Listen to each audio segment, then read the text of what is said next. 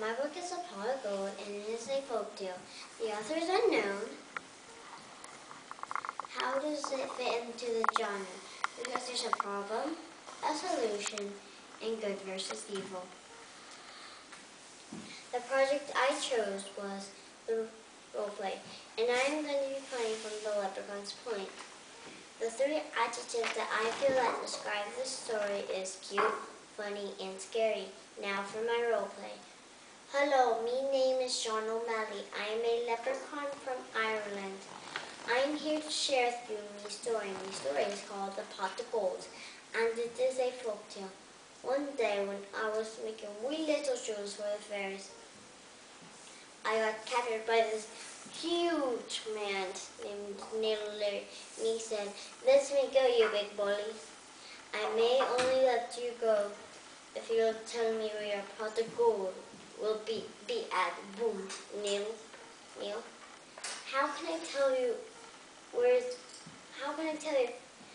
if you are squeezing the breath out of me?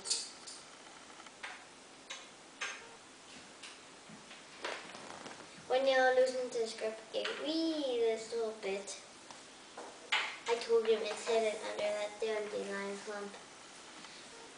But Neil said, "I don't have a spade with me to dig it up." I told Neil to tie a handkerchief to the dandelion clump. But Neil said, "But when I go, you'll untie it." I promised Neil that I would not untie the handkerchief. Let me tell you this, Neil and Larry never got me pot of gold. But you have to read my story to find out what happened. As you can see, I still have me pot of gold in a copy of a book to share with you today.